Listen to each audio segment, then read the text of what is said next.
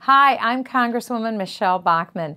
In 6 months, Minnesotans will go to the polls to elect who they want representing them in the United States House of Representatives.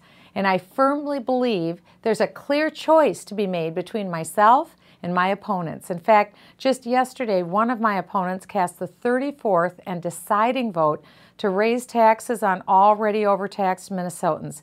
This new tax increase of $435 million is the last thing Minnesotans need right now when so many families are already struggling.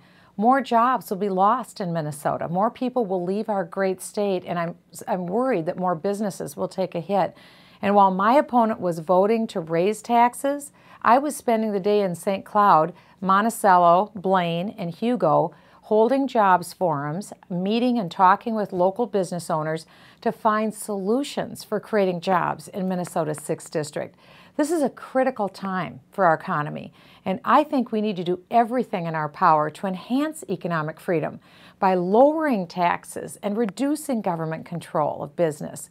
We all know that raising taxes isn't the solution to turn our economy around, but unfortunately, there are some like my opponents who just don't get it.